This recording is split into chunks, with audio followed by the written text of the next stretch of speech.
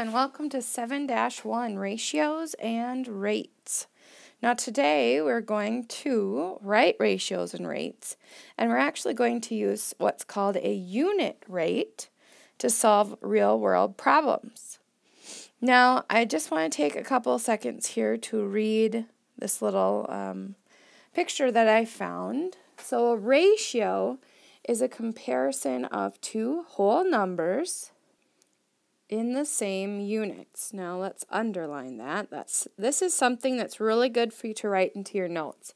As you can see, we started off with inches and feet, 20 inches for 3 feet, and then here we converted it into inches over inches, or here we have both inches.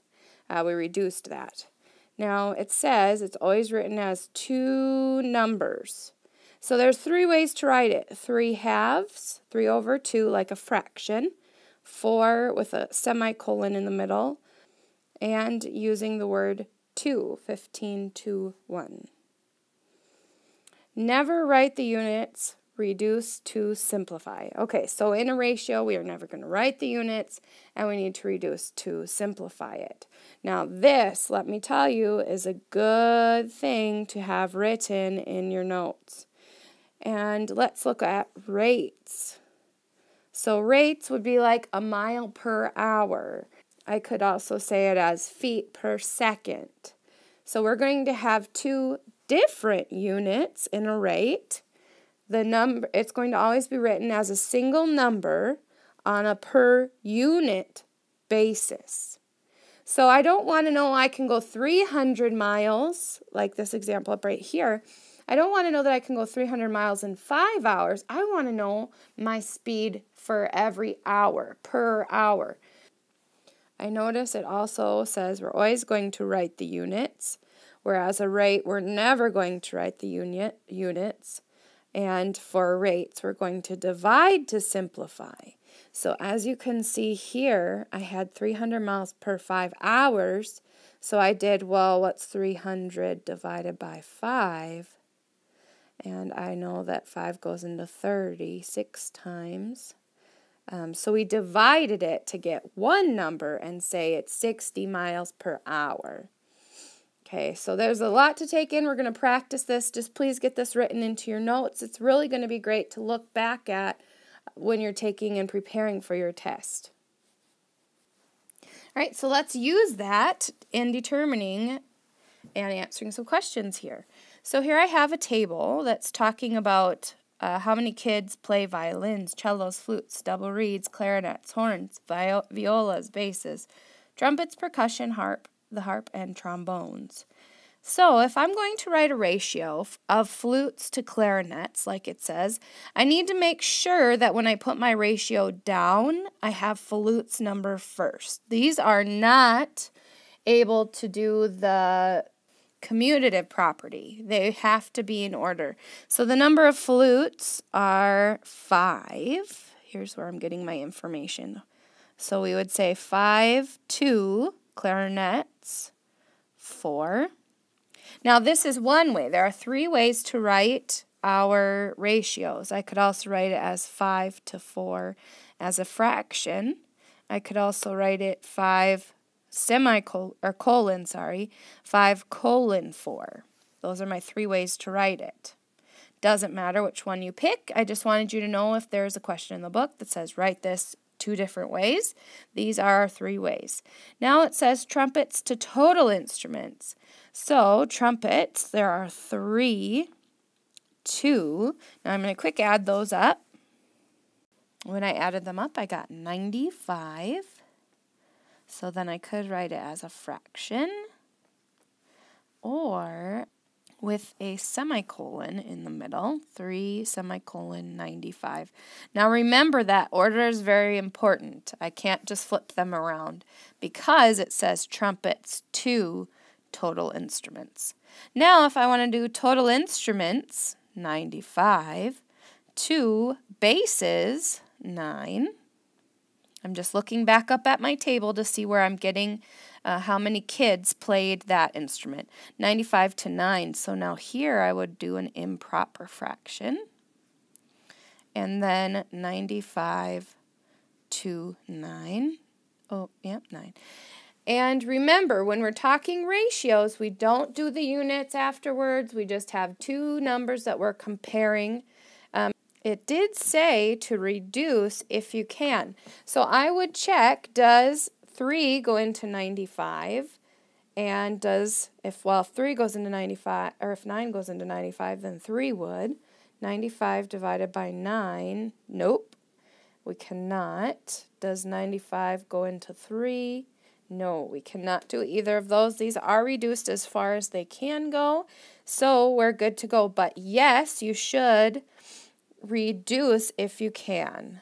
Let's write that into our notes. Reduce if possible. Okay, let's look at a couple more examples here. Now, equivalent ratios are ratios that name the same comparison. So this is basically the same as equivalent fractions. If I have the ratio 2 to 10, I could reduce it and say that's the same as 1/5. Or I could multiply 1/5 both by 3, and I would get 3/15. They are all the same comparison. It's just cutting my pie into different slices, the different amount of slices. Here I cut it into 5 and 8 1. Here I cut it into 10 and 8 2. I'm eating the same amount, I'm just eating smaller pieces. Here I cut it into 15 slices and I'm eating 3. So here it says, write 3 equivalent ratios to compare the number of arrows with the number of stars. Now this is trying to trick us. Arrows is coming first, but they showed us stars first. That's why we need to really make sure we're watching carefully and making sure that we follow the directions. So the number of arrows are 1, 2, 3, 4, 5 arrows to 4 stars. Okay, so if I want to write 3 equivalent ratios, I could multiply both by 2, and I could get 10/8. Or I could multiply them both by 3, and I would get 15/12. Or I could multiply them both by 4, and I would get 20. 4 times 4 is 16. 20/16. Now, equivalent ratios, like I said, is basically just finding our equivalent fractions that we've already practiced. Except for now we're looking at them as ratios of stars to arrows to stars. So this will come in handy in the future, so please don't just say, oh, I already know that, don't have to pay attention. We really need to remember that we will use this for something else. So let's go to the next slide. Now a rate is different. A rate is going to compare two quantities that have different units of measure. We talked about that, different units. So suppose a 2-liter bottle of soda costs $1.98. And I am wanting to write this as a rate. My rate is going to equal the price of the soda over the number of liters. So we would say it costs $1.98 for 2 liters.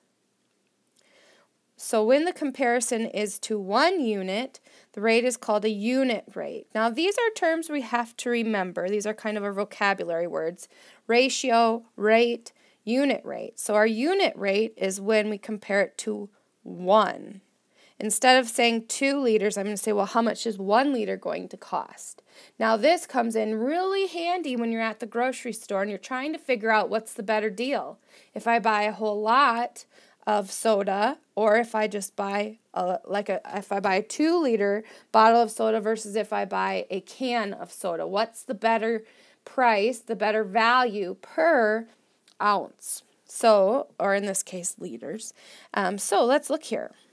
The unit rate would be $1.98 per 2 liters. So I would write that like $1.98 per 2 liters. Now to figure out, I want to make my denominator equal 1. Well, if I have 2 there, that means I have to divide both sides by 2. Or sorry, the numerator and denominator by 2. So if I divide $1.98 by 2, I would get 99 cents. 2 divided by 2 would be 1 liter. So to get the unit rate, we just have to get our denominator to equal 1. We want it to equal 1. Now let's practice that. All right, so I have a 2-liter bottle of soda here. And that 2-liter bottle of soda is going to cost me $2.02. And then I have a 3-liter bottle of soda. And that's going to cost me $2.79. So when you go to the store, you'd see, well, the 3-liter bottle of soda, that costs more money. But we're going to look at it, well, how much does 1 liter cost, to figure out which one has the better value, the better deal for us. So what I'm going to do here is I'm going to divide this by 2 and divide the numerator by 2 because I want to see, well, how much does 1 liter cost? Okay, so if I do $2.02 divided by 2, now I just need to divide this out. 2 goes into 2 one time, minus 2, I'm left with 0. Bring down my 0. 2 still goes into 0 times. I'm going to bring up my decimal so I don't get that mixed up. They really should be right on top of each other if we're nice and neat. So I'm going to bring down my 2. 2 goes into 2 once, exactly 2 times. So I'm left with 0 left over. So for 1 liter of this type, for 1 liter in this situation, it's going to cost $1.01. Now let's look to see how much it's going to cost for 1 liter of this soda. And so I have to divide by 3 because I want this to equal 1. Here it is a 2, I'm going to divide by 2. Here it is a 3, I'm going to divide by 3. So that means I need to divide my numerator by 3 as well. So I will do $2.79 divided by 3. Now I'll bring up my decimal. Now 3 does not go into 2. How many times does 3 go into 27? 3 goes into 27 9 times. Minus 27. Bring down my 9. 3 goes into 9 3 times. Minus 9. And we are left with nothing left over. So it costs 93 cents. For 1 liter of soda, if you buy the 3 liters, it will only cost you 93 cents per liter. If you buy the 2 liters, it will cost you $1.01. So which is the better deal? The better deal is 3 liter for $2.79. That is our better deal. Now, you'd have to look at it if you're not going to drink 3 liters of this soda. If you don't need that much, you wouldn't buy that much. But if you're going to drink it anyways, you really want to get the better deal. Now, that is all that I have for you today. Please make sure you ask if you have any questions, and I would love to answer them. But we'll see you tomorrow.